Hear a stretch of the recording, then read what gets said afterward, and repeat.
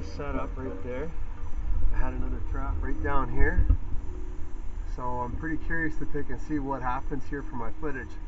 I've been having trouble not having the camera trigger in time to see the animal initially come into view. So yeah, really hoping get some good results off of this latest catch right here. We'll see what direction the beaver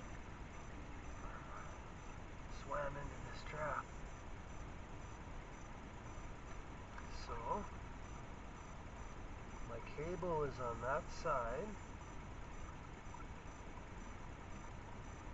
which means that the trap was positioned like this.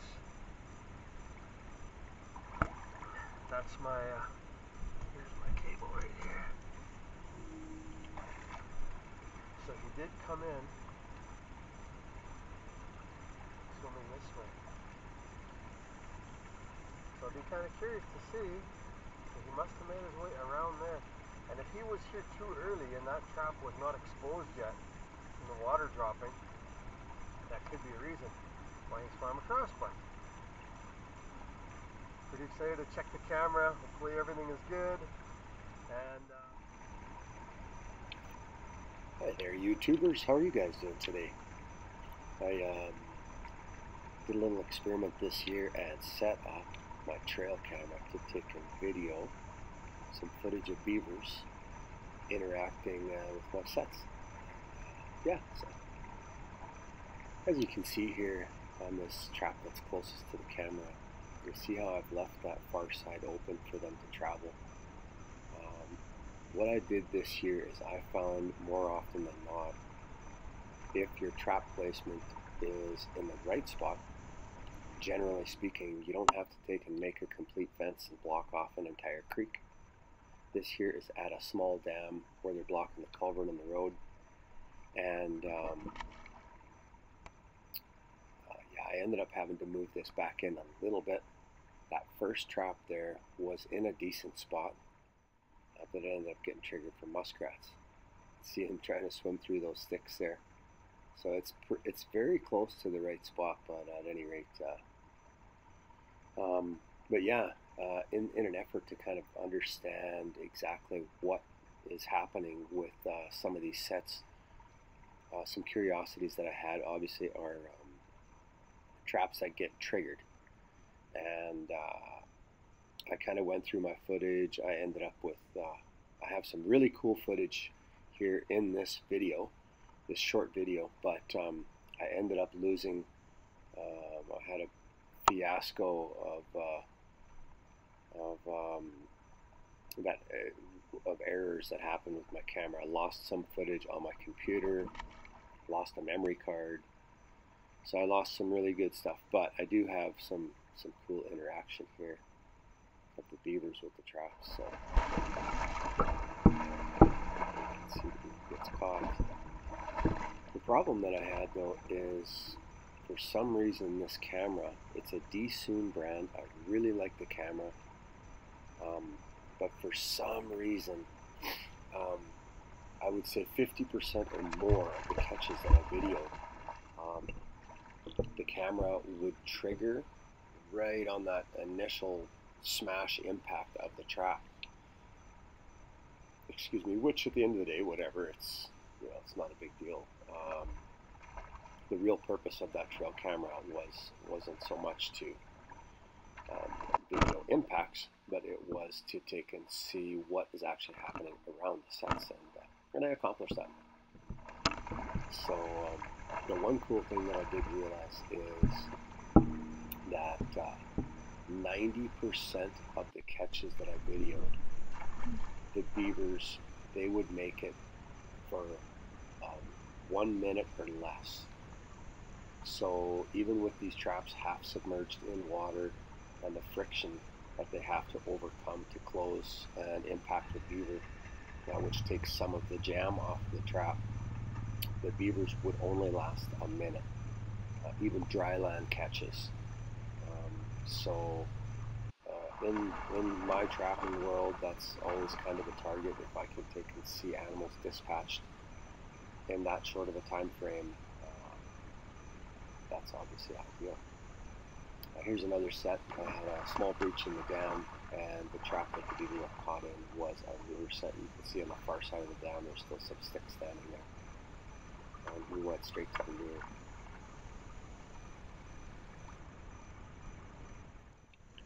This set here was a really interesting set, and in some interaction I found with this beaver. One of the things that I had done wrong is I was wearing leather gloves that were wet from a set that I just came from, and I had handled the beaver. And you can see every one of these sticks that I've handled has got scent on them, including the trap. So everywhere my hand touched had scent on it, and so this beaver was obviously very curious. Now, just beyond the trap there, about 10 feet, 3 meters, there's lure there, so that's why this beaver is there. And so here you can see, obviously, if you want to wonder why you're having front foot catches on beavers on sets like this, or just traps that are snapped from their tails like that, that answered quite a few questions for me when I looked at this video. Anyway, so now the beaver's on the opposite side, and the creek has basically run out. And now he comes back to the trap, and so he keeps on putting his head underwater. He'll get caught now. Excuse me, with his head underwater, he manages to trigger the trap. But yeah, just him climbing over that trap and behaving in the manner in which he did, I was like, wow.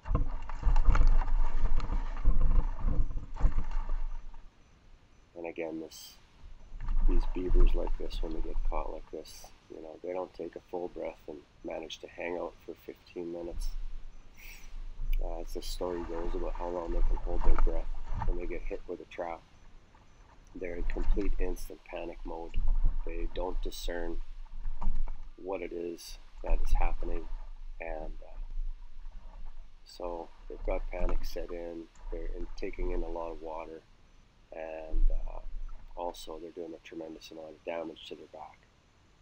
So the camera timed out, and he never made it past a minute. And then with the beaver laying, I just threw this footage in here. It's pretty interesting. There's a mother duck and her little ducklings that created a little bit of a blockage there, and so some of them are climbing over the beaver in the trap, and some of the stragglers on the runt of the litter, they managed to climb through the marsh grasses on the right hand side there. You can see a few of them come around. Kind of interesting.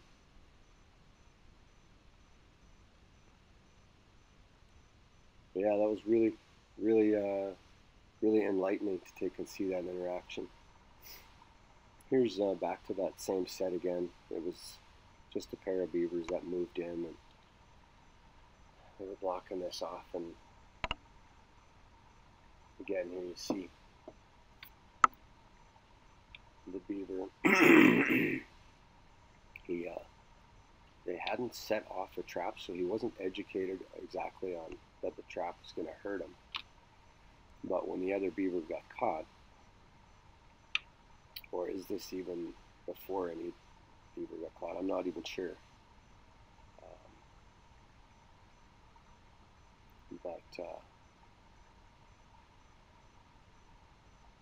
But yeah, they're kind of working around the trap there, which I was kind of okay with. I'm making a loop in this area where these traps are, and I've got 10 traps inside of about 10 miles or 16 kilometers of each other. So always trying to just take and make sure that I go about my business in a way that's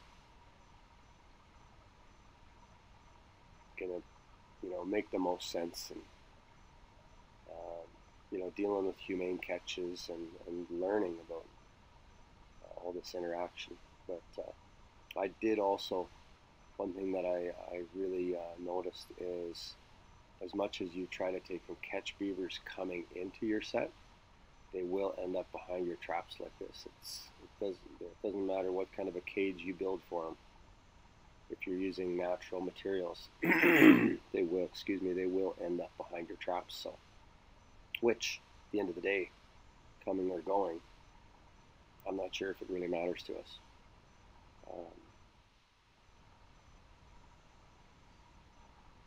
I'm not sure how long this footage is going to go on here, but yeah, just I'm not sure exactly what this beaver is all smelling. It could be stuff that came off of my boots.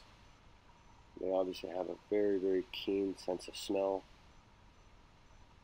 One of these beavers leaves here, and on the right hand side of the trap, excuse me, is where the cable goes down underneath the stabilizer of the trap, and then it comes back this way to an anchor point, and he gets kind of tangled up when he tries to submerge and leave around that side of the trap.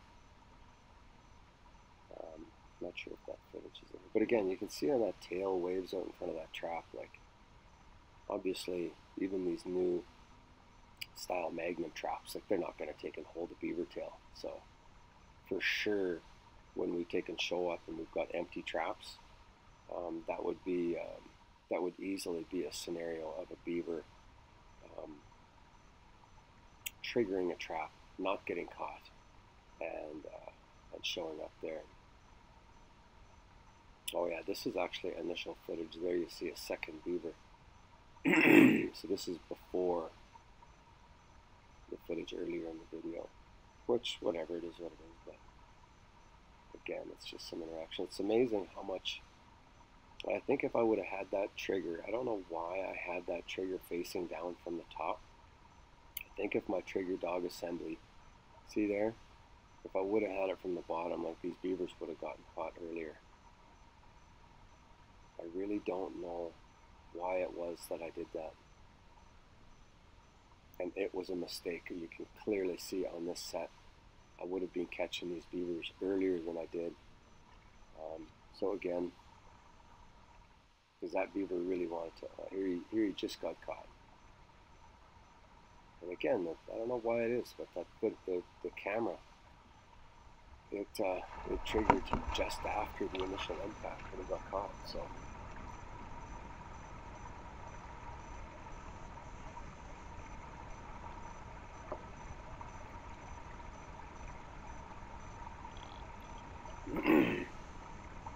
And this is again, it's you know, putting up this footage in an effort to have an understanding as to you know, the length of time that it takes from an animal being captured to it being deceased is interesting in that yeah, you don't want that time frame to be any longer than it needs to. Here's this last video. Man, I had so much cool footage there, and I ended up with some really good catches, and like I said earlier in the video there, I ended up losing footage and losing cards, and just a comedy of errors there. Which it is what it is. And then the format of this camera here that I used, which gave me really good quality, this is me videoing it playing on my computer. I could not figure out how to take and change the format, but at any rate, this beaver gets caught. It's a perfect catch, a dry land catch, so he received full impact of this trap. This was, if I remember correctly, it was a 35 to 40 pound beaver, so it was an adult beaver, not the biggest, but made it 1 minute. Just turns over sideways. That's exactly how I found him. So hope you guys enjoyed the video, and yeah, I'll be posting one more beaver trapping video, and then I'm on to my winter catches. So good luck and have fun, guys.